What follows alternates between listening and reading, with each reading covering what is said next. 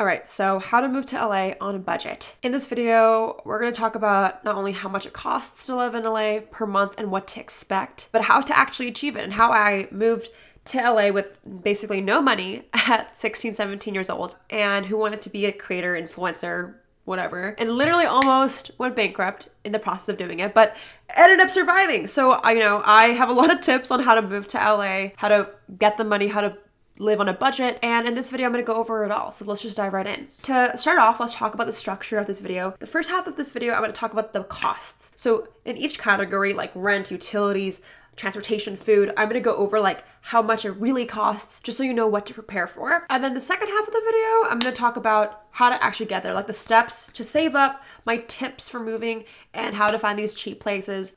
So yeah, let's just dive right into the first part. So the first category we're gonna go over is rent. Now, if you're trying to move to LA alone and you want a one-bedroom apartment, you could be looking at anywhere from $2,000 a month, which is rare. Mostly it's starting at $3K to like $5,000, $10,000 a month. So if you're not a sugar baby and you don't have a sugar daddy, or you're not a nepotism kid, you're probably not gonna have $10K a month just lying around to spend that. So my recommendation is to get a roommate. So I lived with roommates for a majority of my life. I had roommates of 5 girls, 1 girl, 2 girls, 3, like I've experienced it all. The pricing range, if you have a roommate in LA, it depends what you get, of course. But for me, I've found places that are like 1.12K to around 1.67K. Like that range, you can get a pretty decent apartment and have it shared with like 2 or 3 other people. I will say the best way to go about finding these places with roommates is Facebook Marketplace. That's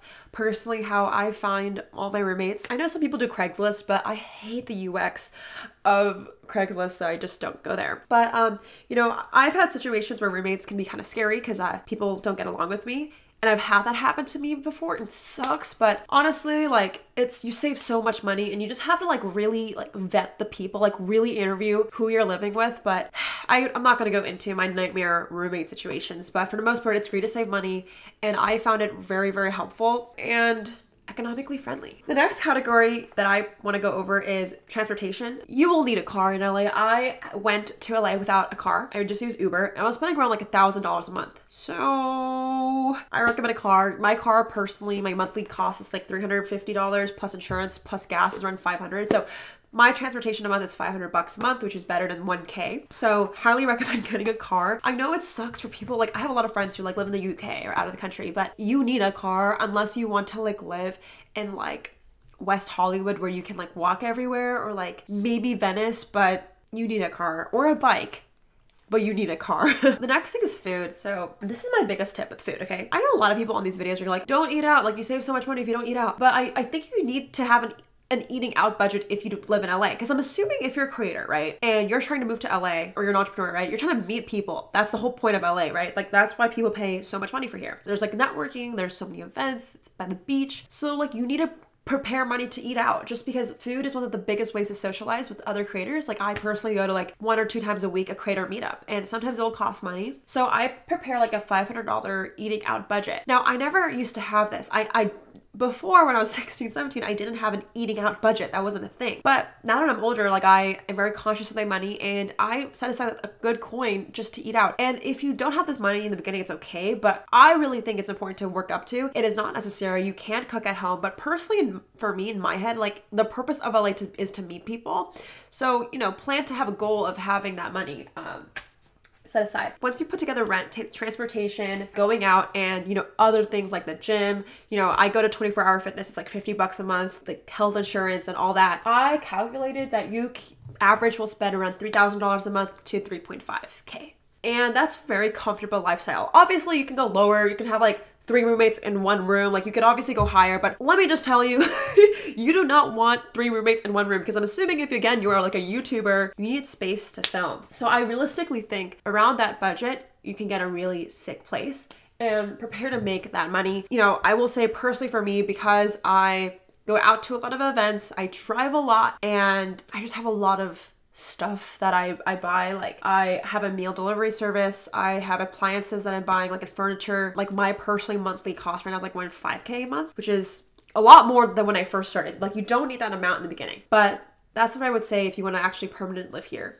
So you might be wondering, hey Jade, how do I get that $3,000 a month in order to live in LA? Now, you could save up a lot of money, like save up $40,000 and just like live off that and work a job. You could do that, right? And you can move out of your parents' house. But for me, I'm impatient and I want to move to LA. So here is my strategy. And I personally think you do not need the $3,000 a month to move to LA. Like, you don't need that upfront. And this is what you do. I call this the housing ladder. This is my secret strategy. I've never told anybody, but it really works. So it's 3 stages. It's a ladder. There's 3 different stairs. The first step is to move to LA for a week or 2 and just get an Airbnb. I know it sounds like kind of like what? Like I'm trying to like, you know, this video is about moving to LA, but trust me, it's a lot cheaper to visit LA for a week or 2, do your business, film whatever collabs, go to a conference and whatever, and then go back to your parents' house. I did this of like living in LA for 2 weeks at maybe a friend's house or getting a really cheap Airbnb for a long time. When I was 16, 17, I did this a lot. A lot of people thought I actually moved to LA, but I didn't. I would basically go on Airbnb or Facebook Marketplace and find people who were renting out their place for a week or 2, or at the time, maybe it was like a month or 2. And this saved me a lot of money because like if I didn't have money, I could just go home, you know? And you know, it just doesn't really work if you're older, you have kids and family. But for me, you know, if I ever ran out of money, I would just go drive home or I would book a ticket. And this happened a lot. And I think not a lot of people know this about me. I couldn't afford to move in LA immediately. I had to like live here incrementally, but that's what you gotta do as a 16-year-old. You just gotta grind it and figure it out. I think you should go to LA, but you shouldn't move there if you don't have the money. For me, like I could find an Airbnb for like $50 a night. It's a shared housing, right? And then I could live there for like maybe a week. It would cost me around $350, and then that ticket would be like $200. Like it's definitely, you know, $1,000 trip, but it's a lot better than spending $3,000, and you can control it. Like you control your expenses. So that's my first tip. And the first stage of the ladder is just don't move to LA if you can't afford it. You don't want to stress yourself out. Just stay here for a week or treat it like a vacation. Then you can move on to stage 2. So stage 2 is what I call getting a midterm lease. So basically, there's a lot of housing in Los Angeles and California that basically is like a short-term lease. It's normally people that are in college that maybe leave for 3 to 6 months because of break or they're going out of the country. Like you would be surprised how many people go abroad because of maybe school, they're studying abroad and they just have an apartment that is laying around. And when I was living in San Luis Obispo, which is not LA, but it's a city in California. 2 years ago, I lived there and I was staying at a sublease. And basically, it's like you have your own room for 3 months or 6 months, but there's no commitment. Like you're not signed to like a landlord. Like you're just basically renting from a friend and you're paying them for your monthly rent. And what's great about this is you don't need to buy furniture. It's usually furnished. And like I said, you can find these people on Facebook Marketplace. You can search Los Angeles sublease. And again, you're gonna pay like the 1.1K to 1.7K a month, but say you get it for like 2 months or 3 months, you know, that's still not a huge commitment than like a 1-year lease. And there's no furnishing, like that's the key, there's no furnishing. You know, I would say you only wanna do this once you have some money, but like, you know, say you save up $10,000, I think you can use that 10 grand to live in LA for 3 months. And of course, you might be wondering like, Jade, like you don't wanna spend all your money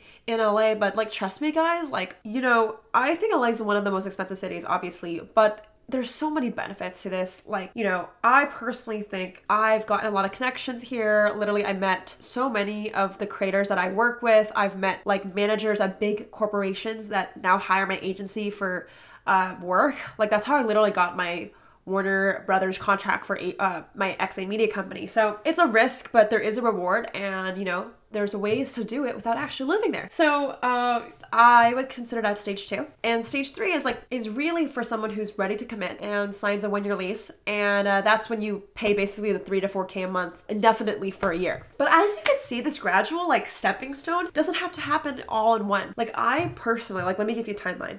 16 to 17, I was doing like the cockamamie scheme, like getting a Airbnb or sleeping on a couch for a week and going back to Portland, my parents' house. And I do that a lot. 18 to 19 is when I did the, you know, I got a 3 to 6 month stay and I lived there. No furniture, just buying a place off a friend. And then 19, 20, I'm 20 now, is when I'm like now committing to like longer term leases. I just signed a new lease to a new apartment actually down the street, which you guys will see very soon. So as you can see, this is a whole like timeline of 40 years of me progressing up this food chain. And You guys should try this housing ladder if you haven't already, especially if you're young. Take advantage of it. Like, this doesn't work if you have a family, but this does work if you're young. And I'm so happy I didn't sign a fucking 1-year lease when I was 16 because one, couldn't afford it. 2, I got to live in a lot of different places. And the best thing too is if you travel, especially if you go to like digital nomad, you go to Bali for a month or something, I don't know, you don't pay rent on the months you travel. Like I would, you know, maybe get an apartment for 2 months and then leave the country for 1 month to travel and come back. And I would not have any overlap with like paying rent. So that's one of the beauties of this housing ladder. And, you know, obviously take your own advice, but that's personally what worked best for me. And I definitely think it's so realistic for any YouTuber. Like, I think when people try to move out in 1 year, it's too ambitious. But over 4 years, you're definitely able to achieve your goal. And that's why I say use the housing ladder. So you can still achieve your goals, but like moderate it. All right, so this last part of the video, which I hope it's helpful. If you guys find this video very helpful, just give this video a like because I'm a YouTuber and likes help this video. So the last part of this video I want to go over is where to live in LA. There's a lot of locations and I've lived in every single part of LA. I've lived in downtown. I lived in Culver City. I lived in North Glendale for a little bit. I lived in Hollywood. I lived in the beach. So let me just say, stay away from downtown. I just don't like downtown. I know some people really do. Like, you can live in the USC area, which is where I did, and get away with that. But I just don't like downtown. There's nothing that I like to do there. I don't feel safe, especially if you're female. Like, I just don't feel safe downtown. And it's dirty. And I just don't like downtown. So personally for me, if you want to be in that area, live in Glendale, Studio City. That's a really nice area. I just don't like it because I surf, and Glendale, which is kind of like northern LA, is so far from the beach. It's like an hour and a half. So that was out for me, but I did live there for a bit. It was really nice. And, you know, I would just stay away from Hollywood. Like, just try, okay, honestly, if you've heard of the place, don't live there. Like, if you heard of Hollywood in downtown LA, because it's popular, it's probably not a good place to live because there's just so many people and there's a lot of homeless, but you know, just try to stay away from those areas unless you get a really good deal. But if you do get a good deal, like, just be careful. Like, I remember I found this apartment in downtown LA. It was like super cheap. It was like $700 a month. And I was literally gonna move in because it was really cute. It was like a loft. And literally, I checked the address that I was gonna like tour, and it was on Skid Row. If you guys don't know what Skid Row is, like, it's just not a safe neighborhood. It's like the most like highest crime neighborhood in LA. So I would just be very careful. Let me tell you some areas that I do like. I really love Marina del Rey, Culver City, and Venice. Obviously I'm biased, it's by the beach. And it is expensive, but you'd be surprised. You could find places in Venice for a pretty good deal.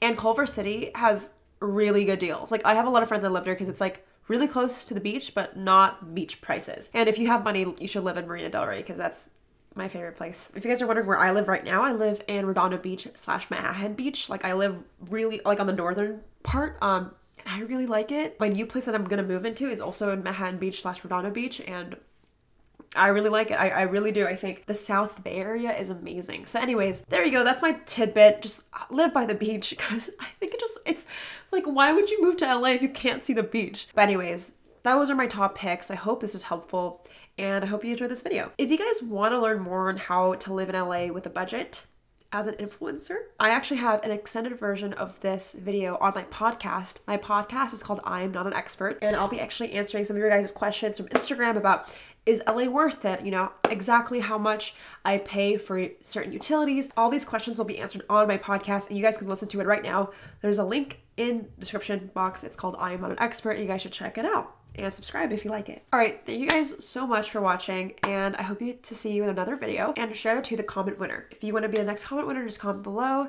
And I love you guys. Okay.